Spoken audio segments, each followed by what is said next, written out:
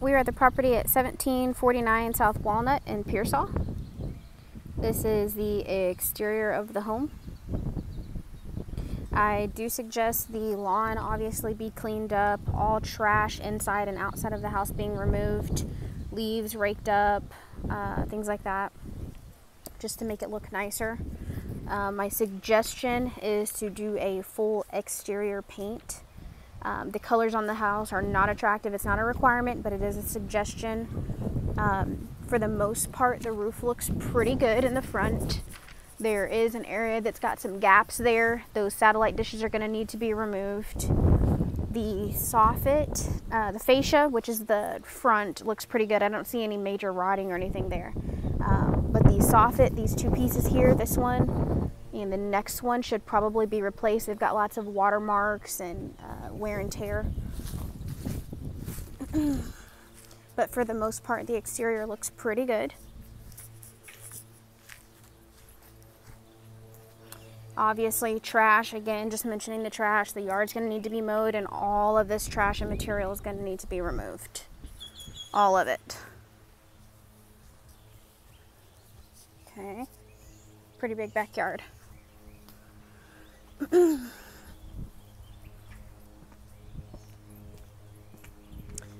Again, the exterior, we should probably paint it a more attractive color. Right now it's a yellow and like a olive green almost. The doors are going to need to be white and have touch-ups done to them. Okay, let's go check out the inside.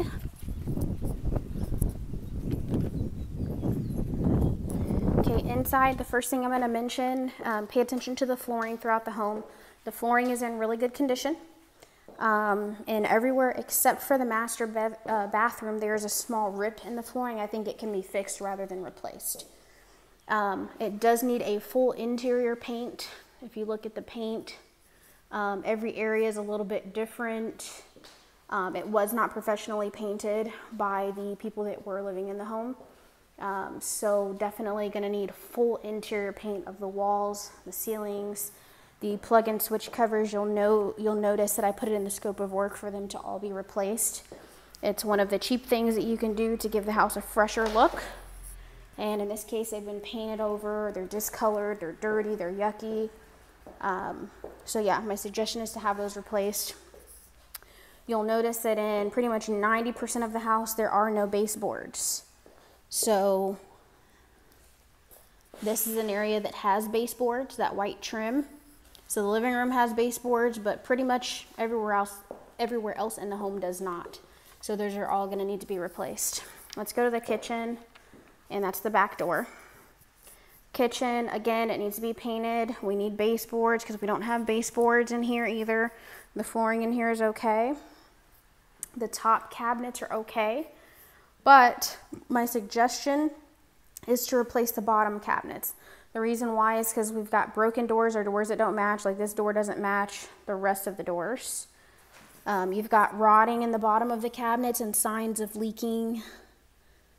So that's usually not a good indicator. They've put foil in the bottom here, which means that they were trying to stop further water damage. So the PVC piping underneath the cabinets may need to be replaced. New sink probably. And then we've got broken cabinet doors over here. So again, my suggestion, it's not a requirement, but my suggestion is to replace the bottom cabinets and the countertop and sink kit and leave the top ones, just clean them up and paint them nicely. That's a new one that they installed. It's still got the tag on it. Your refrigerator would probably go here. There's where your stove would go. You do need a new light fixture here. I think there's 4 or 5 light fixtures throughout the house that need to be replaced. This is the washer and dryer room. It needs to be properly framed out. It's not currently properly framed out, excuse me. Okay.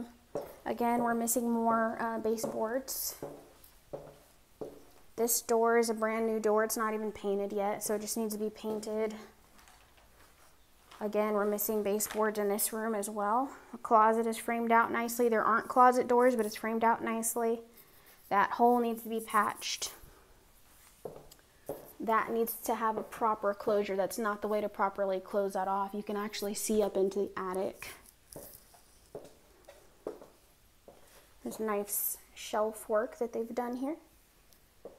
This is the bathroom. It's hard to see in the bathroom, but there's not a vanity, which means there's no sink, no cabinet, there's no mirror. The shower needs to be properly framed out and resurfaced. This is another bedroom that's going to need a door. By the way, the bathroom door should probably be replaced because it doesn't match any of the other doors in the house. But going back into this bedroom, it's kind of a nice wood paneling wall. They do that here in country areas like this one, so that's pretty neat feature of the house. So I would say we should leave that, but do proper painting of the walls because the walls were not properly painted. Again, we have another closet that's not properly framed out. A window that is not properly framed out. That's a new window. It's got tags on it. Again, more baseboards that need to be added.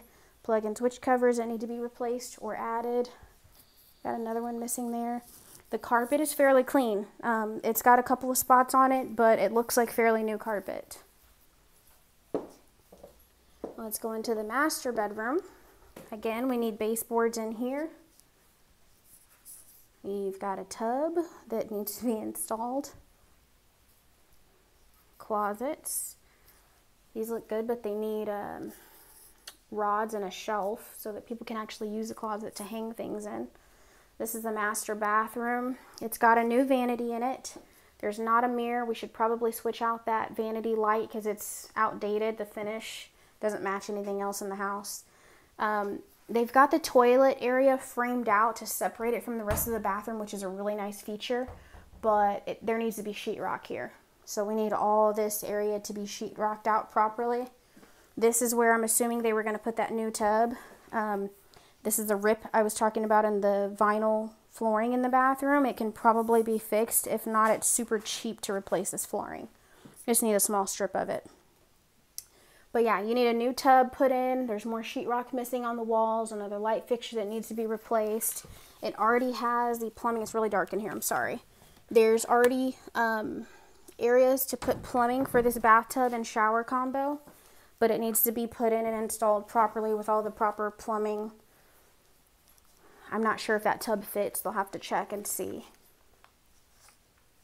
Okay, but that's the master bedroom and bathroom there. That door also doesn't match, but you can have it replaced if you want. And this is the property at 1749 South Walnut.